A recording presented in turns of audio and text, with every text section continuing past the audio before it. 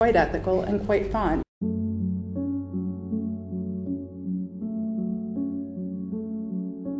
If you are going to watch any video this year involving FIFA Ultimate Team, then I insist that it is this one. In today's video, we are going to showcase the deep-rooted relationship with gambling in FIFA Ultimate Team. If you are a parent or guardian currently watching this, then I insist that you watch it to the end. If you have a child, a son, a daughter who plays FIFA, then I recommend that you think twice. In this video, I will break down how EA preys on addiction of mainly children or young teens, artificially moving the goalposts in-game to lure and to push easily influenced people into chasing a buzz, similar to the same type of psychological feelings that you get when you bet on real life games. The correlation of the high of packing a good player in a pack is the same as winning a bet in your accumulator on Sky Bet, and in the same sense that when you finally get that high, you want to get that feeling again, that feeling of winning. So what do? You chase the thrill, you chase the high again, and you put more money to try to win again. And all of this is happening right now, and happening to a game which is registered PEGI free, meaning all people age 3 upwards are allowed and accepted to play this game with absolutely no firewalls or restrictions to allow anyone above the age of 3 to put money from a bank account or PayPal onto their game to receive FIFA points. Registered by the Pan-European Game Information Federation, in which on their very own website state that games that involve any type of gambling should be only registered to games 12, 15 or 18. I want you down below to tell me your experience with FIFA points. Please share this, like on it, comment down below, subscribe if you want more videos like this as well. I want this to reach out to as many people as possible, if it's the young teens and children doing it right now, or the parents or guardians who are also looking after these kids. Of course, I must say, if you are 18 or above, if it is your money, then you are absolutely free to spend it however you so wish. I'm not here to baby you and tell you what you should do with your own money, even though I may not agree with putting any money on this game. If you spend your money in moderation, then that is your own decision. I hope you guys do enjoy, and let's get into the video. As of the year 2021, EA made as a net revenue from Ultimate Team solely, just from Ultimate Team, not the actual purchase of the game, $1.62 billion. That is how much money EA has made on microtransactions. Ultimate Team, the golden geese to EA, the never-ending cycle of microtransactions attached to yearly sports-related games, which updates brand new and refreshes every single year, making it a cycle of guaranteed money throughout every time of the year. This is something that EA want to cling on to for dear life. Despite all the lawsuits that's been thrown their way, they still stand firm. I'm going to break this down. So let's start off with the basics, the context. Why would you put money on this game in the first place, and how do they advertise it and make it look so nice and so shiny after already spending 50, 60, 70 or maybe even £90 on buying the game in the first place? If you are new to the concept of FIFA Ultimate Team, then I will break it down for you briefly. When you load up FIFA Ultimate Team, you start off with absolutely nothing but a bronze team, which you have certain game modes, objectives, SBCs to try to build up your team in the meantime. You can build your way up from a bronze team to a silver team and then to a gold team, and then once you have a gold team, the possibilities are endless. In previous FIFA titles, let's say for example FIFA 14, one of the most popular and most recognized FIFA games. Across the entire year, you only have about 6 different types of promotion events. Promos meaning limited time only events where certain card types are available. Back in FIFA 14, you had your weekly team of the week, such as inform cards. That's been a staple of the game since FIFA 10. Alongside that, you've also had team of the year, which matches the current FIFA Pro team of the year, in which over time this has changed to a fan vote system. Alongside that, you also had team of the season, the same similar concept, but promoting the best players across all of the major leagues in the world, and minor leagues too. Alongside this, you have man of the match cards for real life performances in cup games or international games, and last but not least, legend cards, which is available for the entire year, only one type of legend card each, which was at the time one of the most glorified types of cards to get. Having 1 or 2 legends in your team was a major milestone, but because of the skill gap at this time period, you could still run with a gold team, Christ, even silver cards, and still play at a very good level, because back in these days the skill gap was more based on the actual player input than the cards themselves. So how does this release to, let's say, FIFA 22, which was the latest fully released game which lasted the entire year? Well, it's a bit different. Back in the day, FIFA players were very much used to a promo every couple of weeks or months, and when it does come, it is a big major event. Comparing this to FIFA 22, I am going to break down all of the promos in this one game alone. Remember, before I do start, there were only 6 different types of cards back in FIFA 14. Now, it is as follows. Team of the Week, Ones to Watch, Road to the Knockouts, Rule Breakers, Numbers Up, Black Friday, Signature Signings, Team of the Group Stage, Winter Wildcards, Versus, Headliners, Warm-Up Series, Team of the Year, Future Stars, Road to the Final, Silver Star Series, Foot Birthday, Foot Fantasy, Foot Captains, Team of the Season, Shapeshifters, Footies, and Preseason. Alongside all of these promos, you also have a Team 1 and a Team 2, alongside countless SBCs and also objectives. That is a obscene jump between what we used to get to what we have now. So why the massive shift? EA over time has accustomed the community to get used to content on a much regular basis. If there is no content in a single day, day by day, then the community now freaks out. They rant and they rave on social media and on Reddit saying that the game is now dead because of the reliance of promotions to keep the game fresh. Alongside this as well,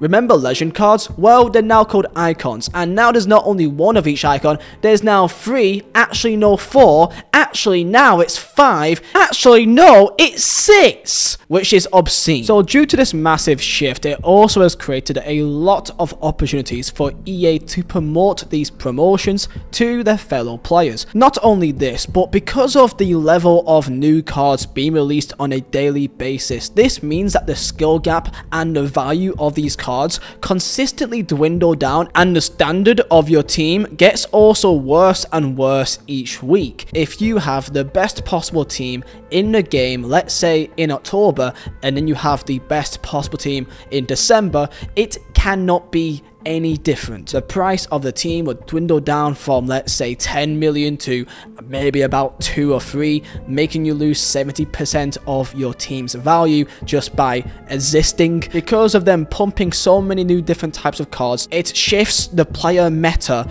so much more. The meta meaning what is the most efficient way to play the game to get the absolute most out of the game mechanics. This forces the consumer to always feel like they need to update their team to catch up to the power curve, and if you fall behind, you don't play too well, or you, dare I say, take a couple of weeks off, you are so behind the power curve that for you to catch up, it will take hours upon hours of grinding. But if you don't feel like taking that grind, then there's the alternative, which is dip it into your pocket to skip ahead of the queue. Even if you do not spend any money at all and you play the game purely by grinding, the amount of hours that it takes is obscene, all to get players from rewards, which is all for the chance to get someone good, someone big in a pack to improve your team.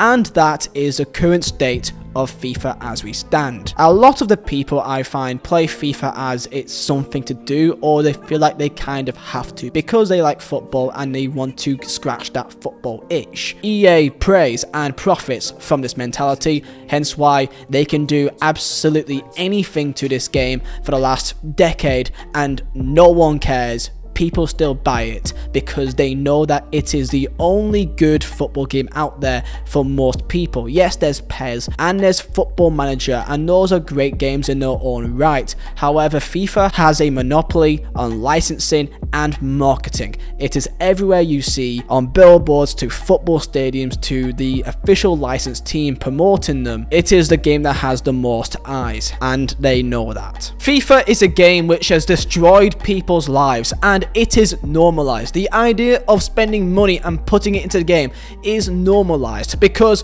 it's what has always been there. It is normalized to watch fellow content creators spend thousands upon thousands of pounds knowing that they won't get anything back of any worth because it's all for content, and promoting it to people who don't know any better and are not in the same financial situation. I have reached out to countless amounts of people online, on Twitter or through email, who have reached out and discussed with me their experiences with FIFA point gambling, and it is obscene and abhorrent.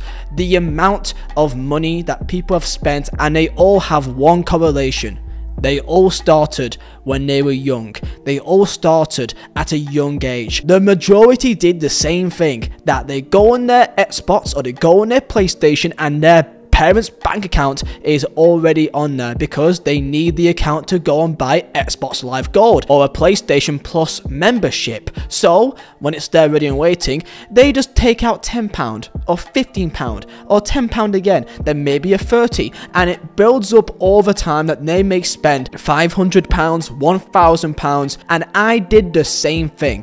I spent my dad's money without him knowing on FIFA 13 when I was 14 years of age, and I spent £700 in a matter of 4 months without even thinking about it, and this is normalized. And to this day I still feel the same guilt and shame that I felt that day when my dad found out and said that he would never forgive me for stealing off him, because that is what I did, and that is what so many kids do. They steal off their own parents because they do not know any better, because PAX. So I reiterate, if you are someone listening who has gone through the same experience, then I reach out to you from a place of empathy, that if you have spent money on this game and you feel any ounce of shame or embarrassment, then I need you to know that you are not alone and that you can speak about this, because this is the same as gambling addiction.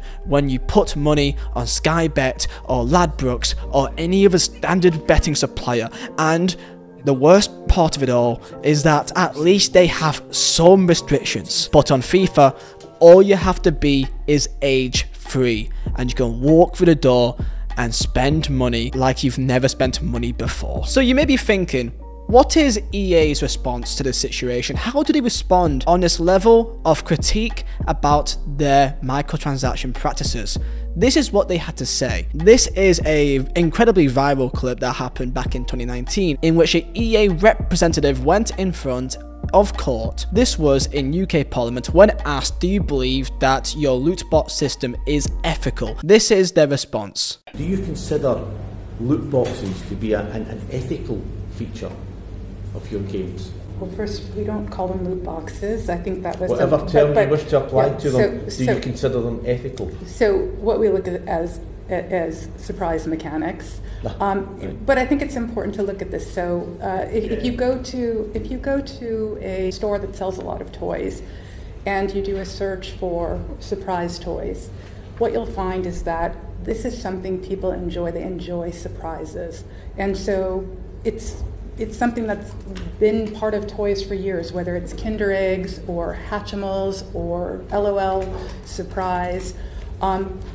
We do think the way that we have implemented these kind of mechanics, and FIFA, of course, is our big one, our FIFA Ultimate Team and our packs, is actually quite ethical and quite fun, enjoyable to people. And we also disagree that there's evidence that shows it leads to gambling. Instead, we think it's like many other products that people enjoy in a very healthy way, and like the element of surprise. This was EA Sports Vice President of Legal and Government Affairs, Kerry Hopkins. This isn't some EA chat line person. No, this is the Vice President of the Legal Affairs. This woman compared opening a Kinder Egg, which you get a little tiny plastic toy inside, or a LOL toy, in which you get a tiny piece of plastic inside of that as well, and you don't know what you get. She compared that to opening packs on Ultimate Team. Of course, the memes that came out of this is as good as you could imagine. It wasn't attempted robbery, it was a surprise withdrawal. It is not kidnapping, it's surprise adoption. This isn't corruption, it is surprise cooperation. It is not murder, it is surprise funeral. Please, I want you down below in comments to give me your favorite rendition. Be creative, be as creative as you want to be about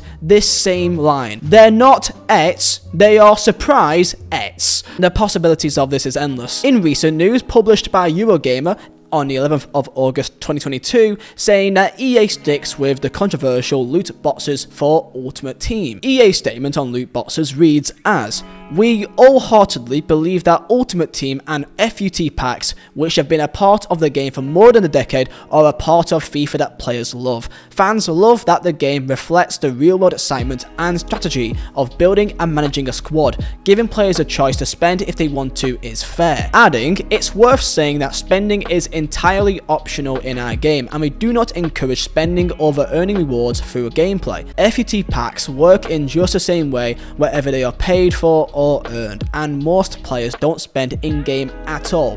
For example, 9 out of 10 FUT packs opened in FIFA 22 were earned." Now, of course, I can give EA some credit. I can say that as of right now, this is the easiest game to get a good team ever. I am not disputing that. Of course, if you are a casual, it is much easier to get a very good team than what you would be able to in previous FIFAs. However, my main issue is that you can get a good team with a gold Mbappe or a decent gold players here or there, but I would like to say that there is a massive gulf of budget when you reach that upper echelon levels, which you may say is not relevant, but I like to say that it is. Because believe it or not, even though that these upper echelon players, so like the prime Ronaldos and those top pro level players, they may feel like an enigma, but when you go to a higher level of FIFA, it is truly not the case, and you find these players everywhere. Reason is that there is a element of pay to win. If you spend that money, then you can jump ahead of the game and get these players a lot easier. But even if you do spend money, you're not guaranteed anything. In fact, as of right now of recording, it is Team of the Year. So, how much money do you think it takes to get a Team of the Year? Well, due to my recent videos before in the past, exposing how much it does usually cost to get a Team of the Year, I've already done the maths. To really break it down and to nail at home how rare it really is to get one of these top players in a pack. On the first night of FIFA 22, I captured 12 different FIFA streamers and I calculated their spending habits on that first night. This was the night of Team of the Year attackers, so there was only 3 different types of cards available, which was Team of the Year Mbappe, Team of the Year Messi, and Team of the Year Lewandowski. Across this one night, for the chance to only pack 3 of these selected cards, the lowest amount was £360 and the highest spent was £3,920 in one night. Between all these 12 different content creators, they spent in one night 3,193,250 FIFA points. So I want you right now to tell me how many Team of the Years will you pack from £19,156.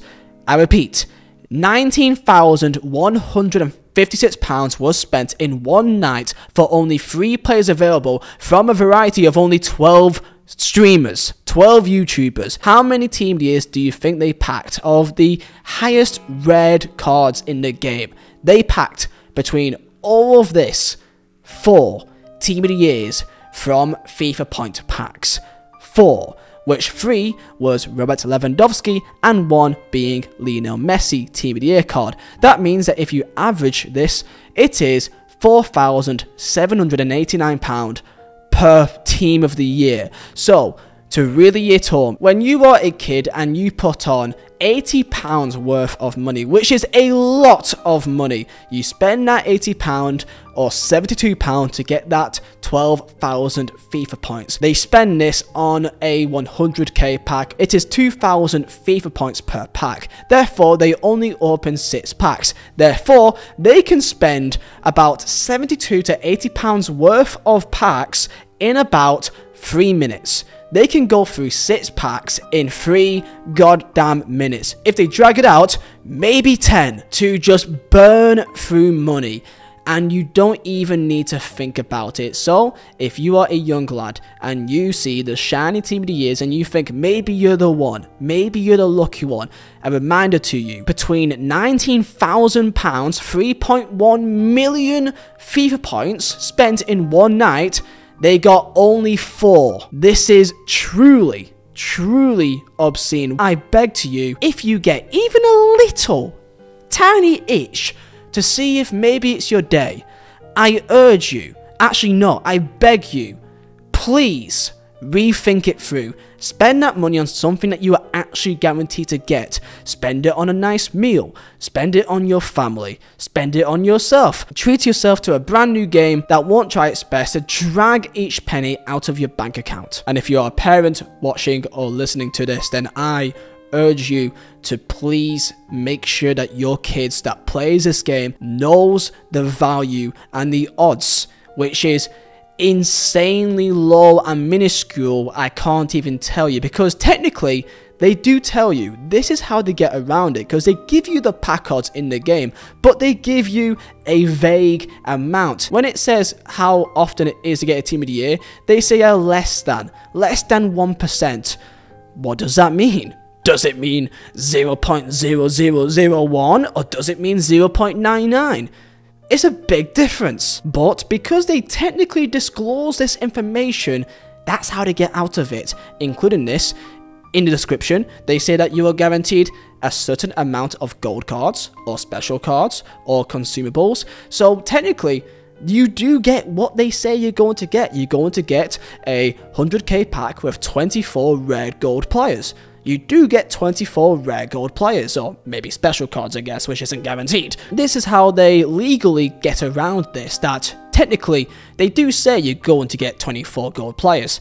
Just no idea what you're going to get. Next up, and I know that this is a long video and I do apologize, however, because of the gravity of this topic, I want to give it my full effort and break down all angles here, because I don't want to do another video on this again. I want this to be the be-all and end-all. This is all you need to know about this awful practice that EA Sports has implemented into their video games. So, the link between gambling and loot boxes. There is a correlation between you putting money on FIFA points and then you being more likely to go into the world of gambling and form a gambling addiction. New research has robustly verified a link between loot boxes and problem gambling. Researchers at the universities of Plymouth and Wolverhampton said loot boxes are structurally and psychologically akin to gambling. As we all know, it is found that large numbers of children are opening loot boxes, and of course, loot boxes is not only exclusive to EA, of course, multiple other games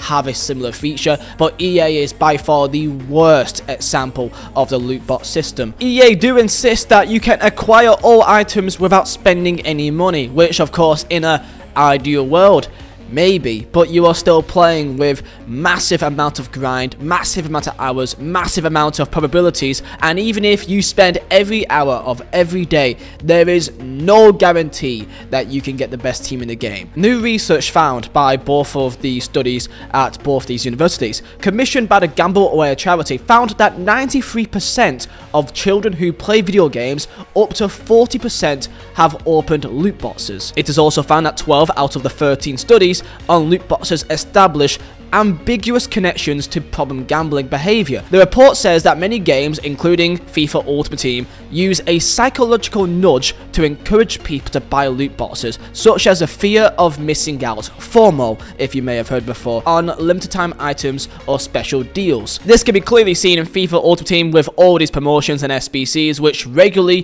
trades on fear of missing out by releasing powerful, coveted cards in limited quantities or for limited periods of time. Another study here by BR Football doing a survey on members of the FIFA community. One of the questions was, have you spent more than you can realistically afford on FIFA points?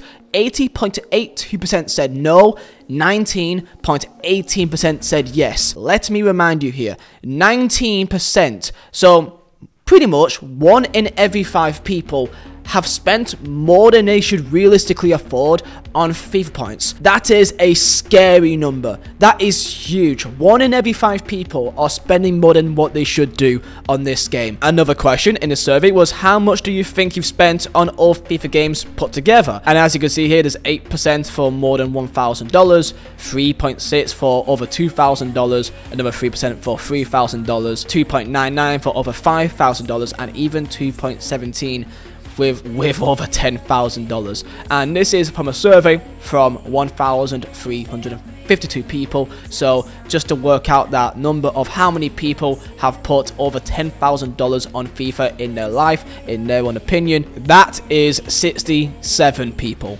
67 people have spent over $10,000. And that is only from a survey of 1,352 people. So imagine this to a much more wider scale. You get 10,000 people, you get 495 people who have spent over 10 grand in this game. And then when you think of it like that, when it comes to the entire world, then you can have a pretty good idea when it comes to how they get 1.67 billion generated revenue from FIFA Ultimate Team. It's very easy to imagine how that comes up. Dr. James Close, the senior researcher at the University of Plymouth, saying our work has established that engagement with loot boxes is associated with problem gambling behaviors, with players encouraged to purchase through psychological techniques such as fear of missing out. We have also demonstrated that at-risk individuals such as problem gamblers, gamers and young people make disproportionate contributions to loot box revenues. The gamble-aware chief Zoe Osmond also added that the research has revealed that a high number of children who play video games also purchase loot boxes, and we are increasingly concerned that gambling is now part of everyday life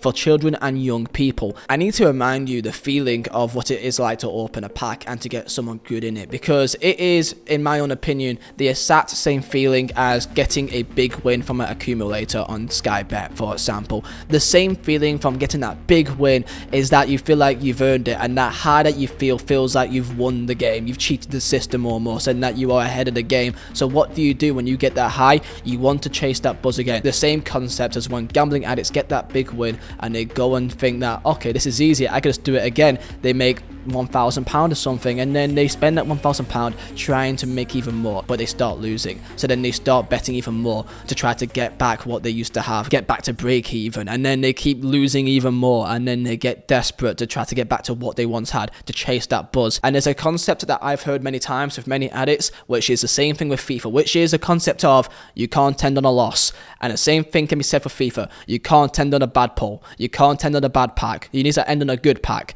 and then you keep on chasing that good pack, which, by the way, there's not many good packs on FIFA, so you keep opening. In the same way that you're chasing that win, and what if you get a small win? It's not enough for you, so you keep going for that big win, and you try to chase that big win until you have lost all your money. And then what are you left with? That feeling of shame, that feeling of guilt, that feeling of embarrassment, that feeling of being cheated, and that you tell yourself that you had it, you had the money, and it's all because of you and your own choices that you've been played, and then you start blaming yourself, then you start hating yourself. And this is the feeling that so many people feel when they open packs and they get nothing out of it, and then they justify to themselves that, oh well, at least I got fodder, at least I got foddered so that I could do some SBCs. They justify themselves because they do get some packs, they do get some players, so then they can keep playing the game and then try their luck again for more packs in the SBCs, but this time with the players that they packed, which they didn't really want, but they can kind of use for the SBCs. This is a cycle that so many people, and I genuinely want you to know how many people this is. This isn't a small minority. I am begging to you to understand. This is so much more than what you could ever imagine. and they all feel the same way. I'm sorry that this part is quite dark, but it's to really hit home that there is a very similar feeling and a very similar cycle between putting your money on a game like FIFA on a loot box system in comparison to going on Sky Bet and putting in accumulators to try to chase that big win. It's the same thing. But there's one key difference, isn't there? And we both know what it is. On Sky Bet and other standard betting sites, you at least have some restrictions of being 18 or higher. But on EA's loot box system, you've got to be age 3. If this doesn't make you feel sick, then I don't know what would.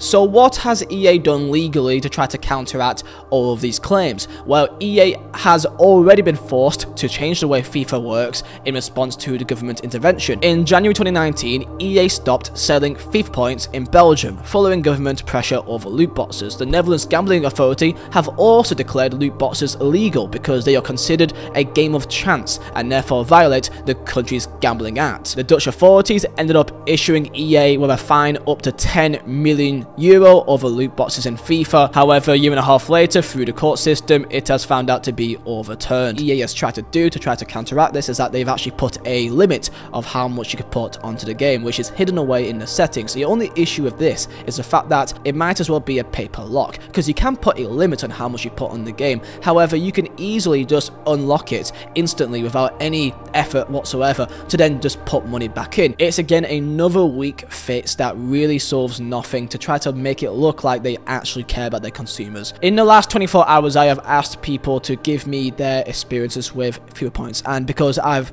received so many, I simply cannot put them all in this one video, but I can show you a screenshot here of the amount of people that's reached out to me. There is over 100 people who have reached out to me telling me their experiences with this, and it is awful. It is awful reading. People who have all started at a young age. That is the main correlation. They all started before they were even 18. They can't drink, they can't drive, and they can't even gamble in real life in actual standing publishers. But in EA's loot box system, they can enter at any age, and because they have no concept of money and they don't understand how much £50 is, they just take their parents' bank accounts without them even knowing, and that is one massive thing that people do. To round off this video, I joined a call with the man Johnny P, who has had not just experience with spending countless amounts of money on this game in his past and has told his story on the likes of BBC News, but is actively going across the country right now in seminars to work towards putting an end to loot box gambling in the UK. If you would like to speak to Johnny and talk to him about your experiences to help his great cause, then his link is down below in the description.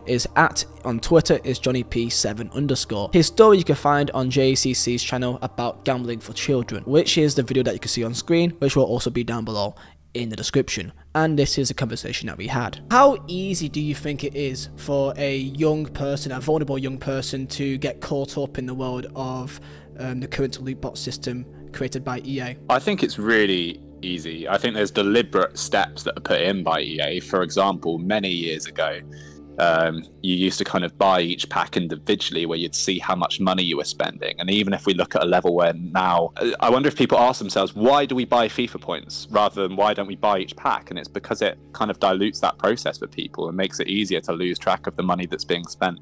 I think in the case always of children, it can be difficult kind of before people are fully mature to really appreciate. And then we have as well the fact that loot boxes are addictive. There's a process with gambling which obviously has a scientific basis behind why gambling is addictive, why it's so dangerous for people. It really means that spending can escalate in a way that is dangerous and can go really out of control quite easily. What steps specifically do you think that they do to lure them in? I mean, there's crazy stuff on this. EA normally defends themselves. If you see any articles about this, they'll normally put out something which says that spending FIFA points and spending money is optional when playing Ultimate Team.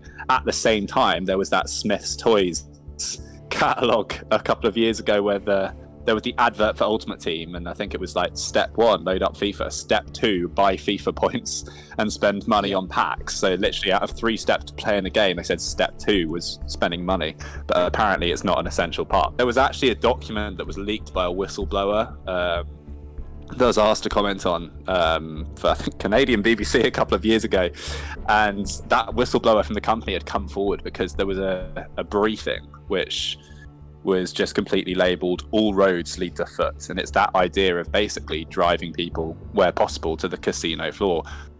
I mean, I think everyone that plays FIFA practically knows this, but they want people on their moneymaker. They don't want people on career mode. They don't want people on online seasons.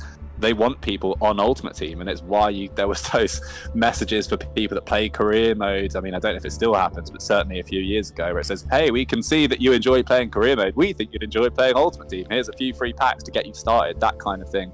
EA have every incentive to drive people towards playing Ultimate Team. A lot of people may struggle to see the relevance and the correlation between spending money on FIFA and on packs to correlating that to actual online betting and betting on real life football. How would you explain to people why there is a strong correlation between when you're young, putting money on a game like FIFA, to then becoming 18 and diving into the world of online betting? Yeah, so it comes down to this, and that is exchanging money for a randomized chance of winning. I talk about the addictive process that takes place in people's brains when they gamble, because that is an incredibly powerful feeling for people. I don't know about you, Liam, but I remember the first time I got a great player on the Ultimate Team. I remember what day it was. I remember it being a Sunday morning when I got Vincent Kompany in a pack on like FIFA 13. And I remember what I did, who I went and told straight away, because that feeling was so strong to me at that time of what would, in betting terms, be my first big win. And actually, that's something that we see in gambling, particularly in what goes on to be problematic gambling behavior, or people that suffer from problem gambling, is that experience of that first big win. It wasn't about playing the game of FIFA that was addictive. I was addicted to the buzz and the rush of chance, the rush of luck, and that's what packs gives you. And that rush of luck is the exact same thing whether you're sat there spending 20 quid on FIFA points or whether you're sat there winning a sports bet. Really, it's ultimately that same feeling, that same process in the brain that happens. Just to have your thoughts on the very viral clip from back in 2019 with the EA Vice President, I believe, of Law and Government, about the term surprise mechanics, and of course that's a massive meme, as it should be completely justified, of the comparison from spending money on FIFA and opening packs in comparison to LOLs or Kinder Eggs. From a person with experience like your own and with your knowledge of it, why is that such an obscene thing to say? I always have to stress those decisions were mine. I own them. They were my mistakes. I spent that money and I've learned from that experience. My experience with FIFA packs took me to a point where my mum said to me that I'd broken her heart with the money that I'd spent. And then I think about that and the impact on my life at a point which was already an incredibly difficult point in my life. And then the comparison to Kinder Eggs.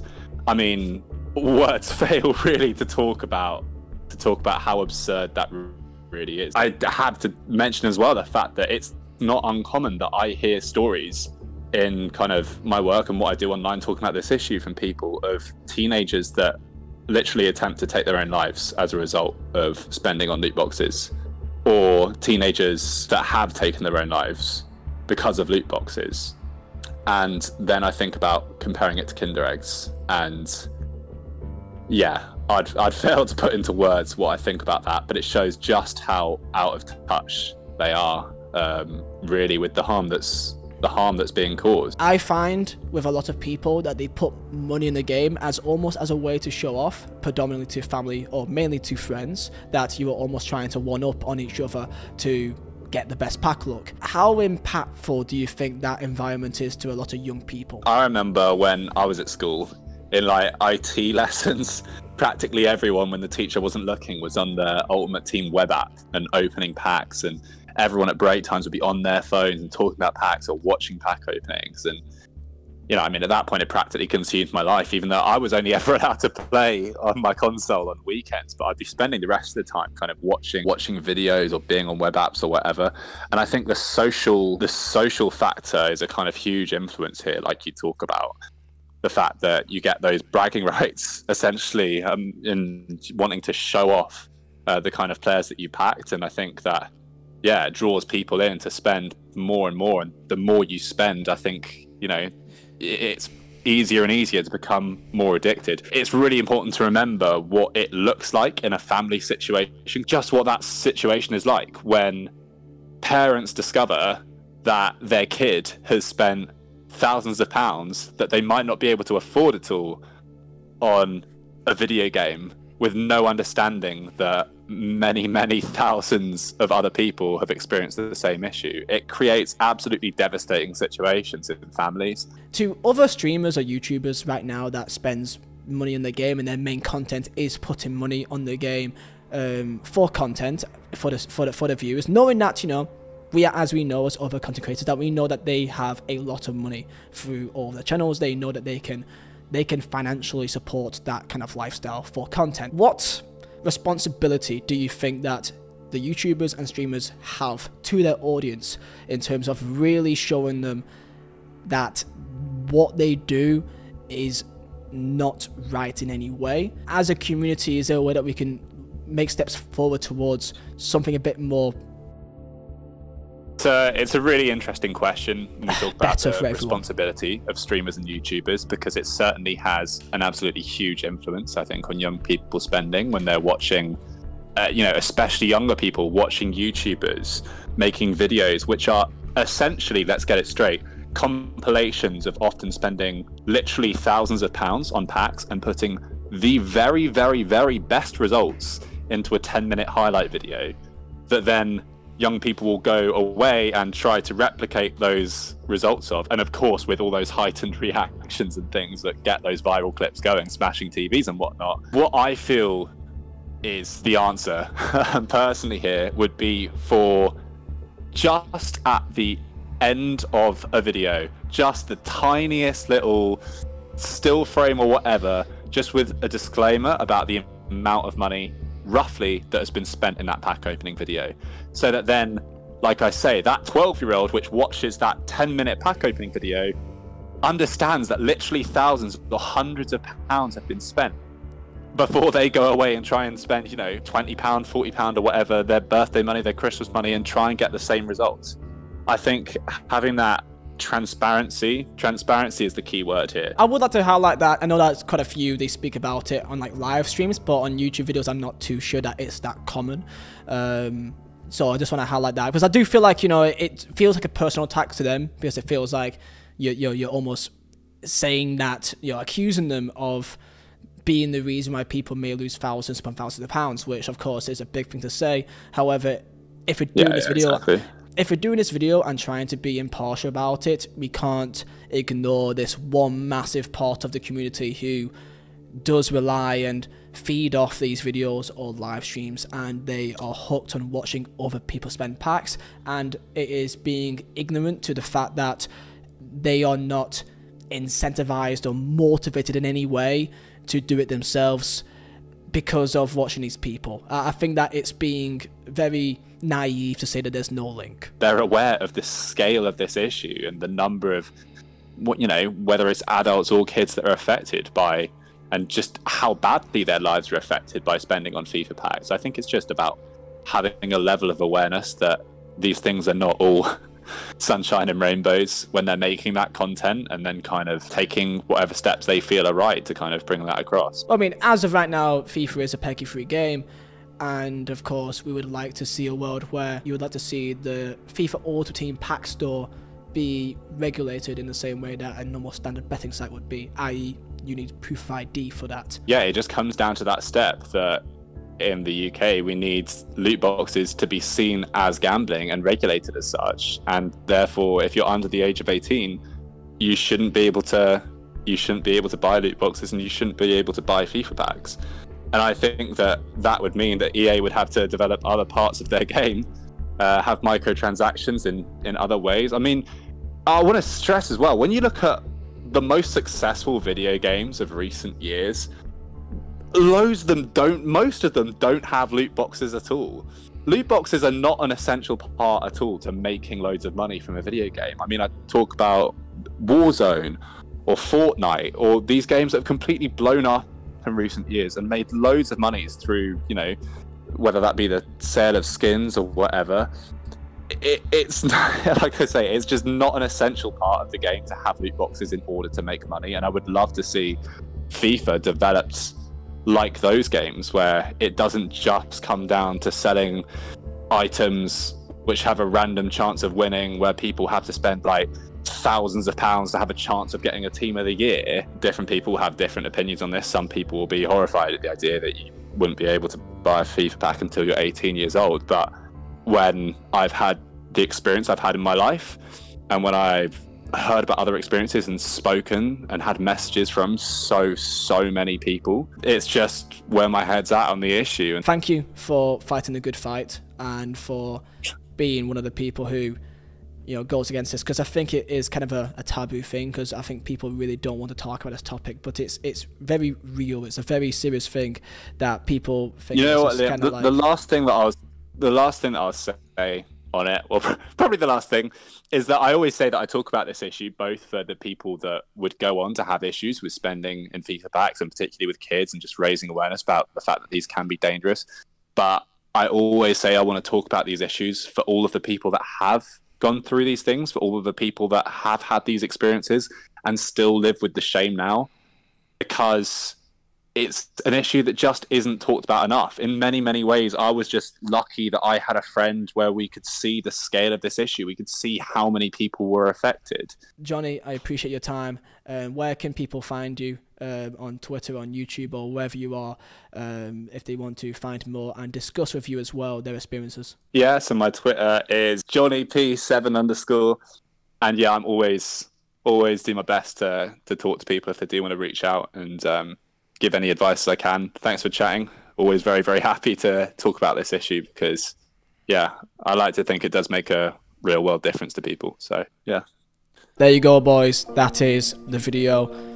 It has been a long one, but I hope that I've covered predominantly all bases here on this topic, so that I don't need to talk about this again. The main aim of this video is to really highlight how big this issue is, and hopefully to reach out to parents or guardians or young people as well who may need some advice or guidance into realizing how big of a problem this really is. And to every single person that's reached out to me in my emails or DMs about their experiences, I appreciate you, and you have made a massive contribution to this video. As of right now, I've not played FIFA since October, and I've got absolutely no reason to play this game, not only just due to the current microtransaction practice that is still ongoing, but also because of the gameplay and the way the game has gone has become so lazy and so brain dead that it just isn't a game anymore. If you do enjoy playing the game, then don't let me tell you otherwise. If you enjoy and you get great satisfaction from playing this game, the more power to you. And of course, as again, if you are 18 or over, I cannot tell you what to do with your money. Even though I may disagree, it is your own money, and as long as you're 18 plus, you can make your own decisions. However, I do think that money could be spent elsewhere in a much better way. However, if you're below 18, I do hope that this video reaches out to you and may give you a second thought of the next time you may think about putting points on this game, and really think, is it all worth it? Thank you all so much for watching this video, especially if you're here all the way to the end. I really enjoyed making this one, because I hope that it makes a difference. If it makes one difference to one person that stops putting money in this game, on this awful franchise, then that's enough for me. So thank you for watching, thank you for your time. Subscribe if you're new. Thank you for 316,000 subscribers. Try and hit 2,500 likes, and comment down below your experiences and your thoughts. Thank you very much. Peace out.